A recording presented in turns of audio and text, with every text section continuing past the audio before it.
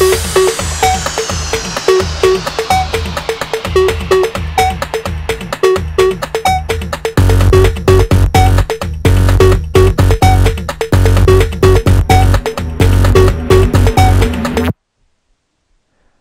to the tutorial. This is the first tutorial that I've done, and it's for Shopping Cart Creator Pro.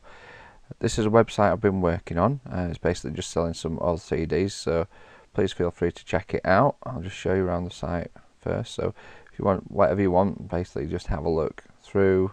We've got the subsections there for whatever genre of music you want. Now all this, as you know, was created in Shopping Cart Creator Pro. Here's the Coffecup website with Shopping Cart Creator Pro on there. Now, what I would recommend really is Shopping Cart Creator is really good, but for all the additionals, you really do need the Pro version. So if you've not upgraded, or if you think about buying a version, Pro one is the one to go for. It is a bit more expensive, hence being Pro, but it is worth every penny. So that's the website. If you want to go there, it's coffeecup.com/shopping cart creator pro, as you can see at the top of my page there. Right now, if you have a look down the site though, there is a comparison chart.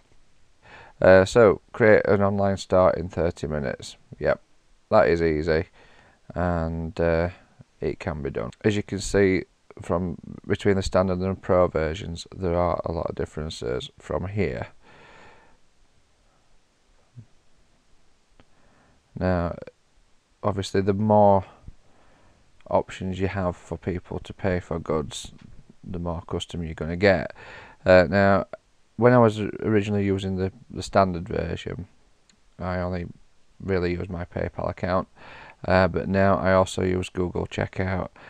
I have looked at Authorized.net, WorldPay, and obviously 2Checkout, but they do have monthly fees, whereas your PayPal and Google Checkout, they just take part of what you've actually sold. So that is better if you're just starting out. Obviously, once you become more established, then I would advise you looking into things like this. Now, the subcategories you've already seen on the website, where you can select which genre of music you want, which is excellent. As you can see, the standard version doesn't have that on, and that is one of the main downfalls of the standard version. But it is really good. Now, another thing which I use a lot is the inventory tracker, and that is really good, especially with things that I sell, because it's the majority of them are just one-off. So if someone goes to buy it, it automatically tracks it. Once it's been sold, it puts a sold out graphic onto the website, so people can see it's been sold out, and so you're not selling more than one if you've only got one left.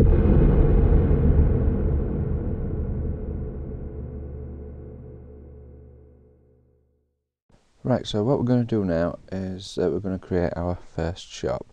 So I'm just going to load Coffeecup Cart Creator Pro in. There we go. And basically that's what you'll be presented with. Now I've already saved it out, but basically that's when you create a new shop. So first thing what you need to do really, obviously have a look at the tips of the day if you want. But what I generally do is if you go to your shop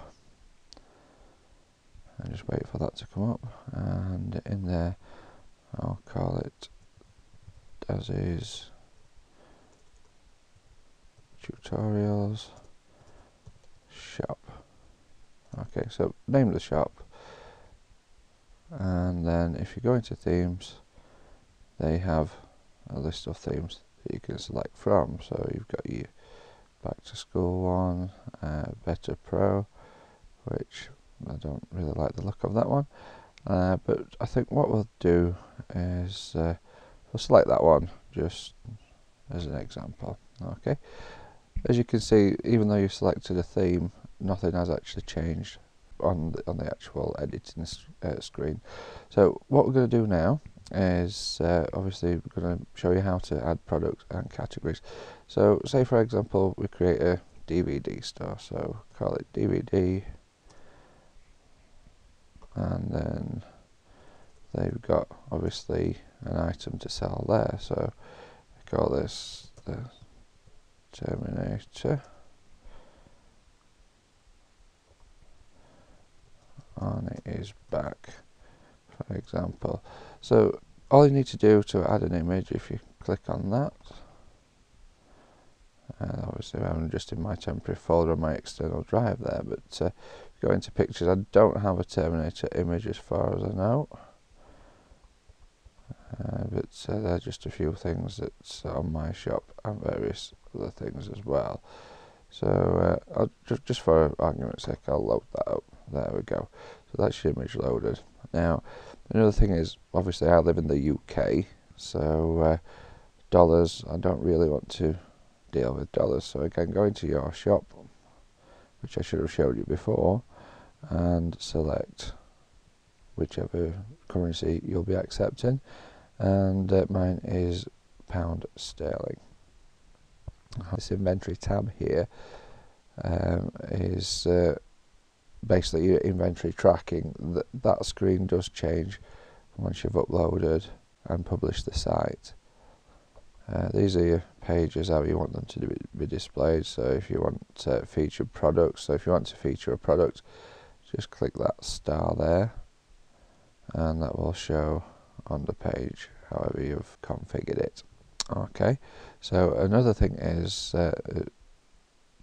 basically there's more to that than meets the eye. If you double click, there we go. So Arnie is back as a cyborg to kill Sarah Connor. So in this box you can basically type a full explanation about the product. Now if you're wondering what these question marks are here, they're basically easy enough to work out. They're just to upload other images of the same product. So if you've got multiple images, you can upload them there. Now as you can see, it's still set as 0 for the price. So if I call this $2.99, there we go, and there you can see it there. So you can even add discount. So if I want to put a 10% discount on there we go, it automatically works it out there. So I'll leave that as is, and obviously you can add additional charges there for taxes, shipping and handling. Again, if you want it to be a featured product, just highlight that there. Okay, now you can actually put products onto the store and don't publish them if you just click that there, or if you're in the main screen, basically just tick that there. There we go. Now to be honest, this is just a really basic shop, so what we need to do is add a category. So there we go, just right click, add category.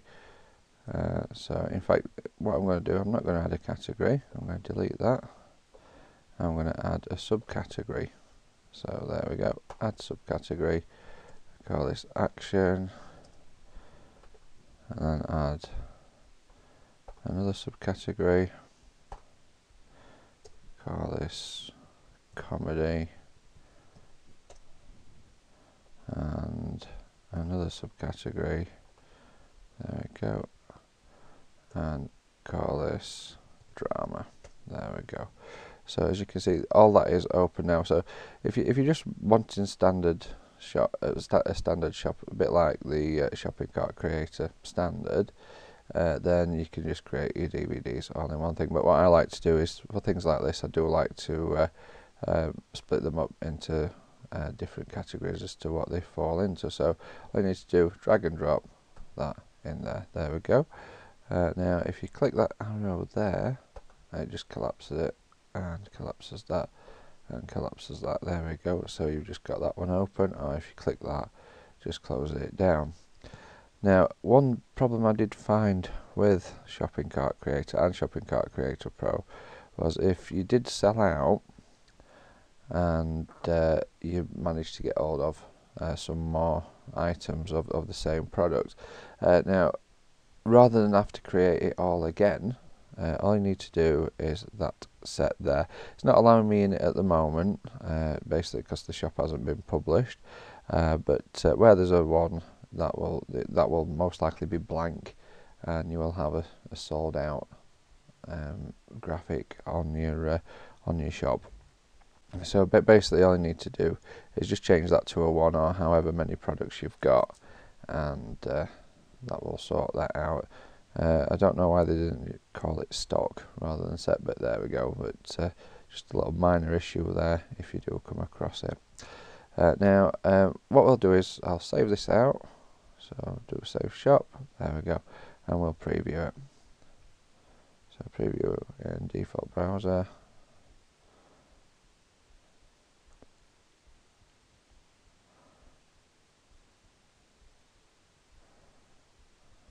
There we go. So that's the basically the main shop.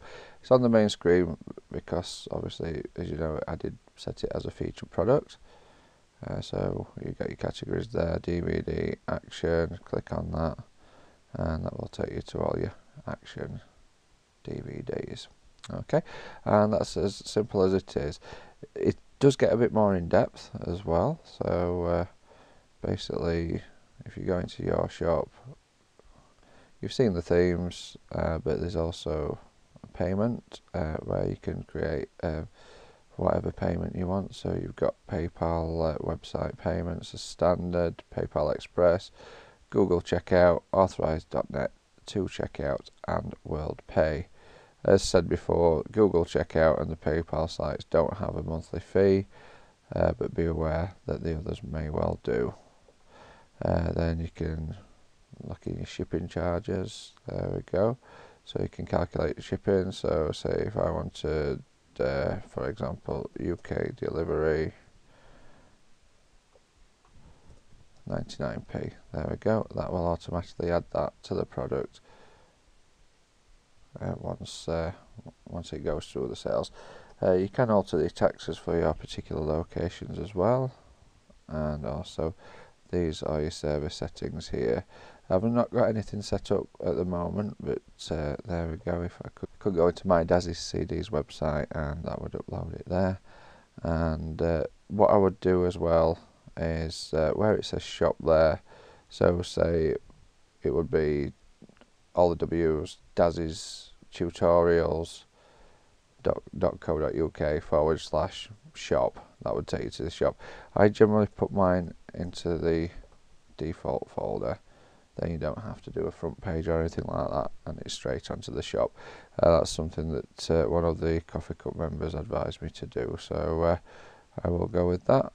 Then you basically just got your general settings as you've already seen. One provider I would actually advise you checking out is one.com actually. Their servers do seem pretty much compatible with the Coffecup things, but if you check them out and see what you think.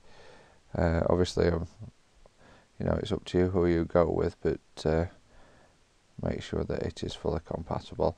And that's it. Basically, that's how you create a shop. Again, to add a new product, just click that, add product. There we go, and that's it. So I hope you've enjoyed this quick tutorial, and please don't forget to subscribe, and look out for more tutorials coming soon.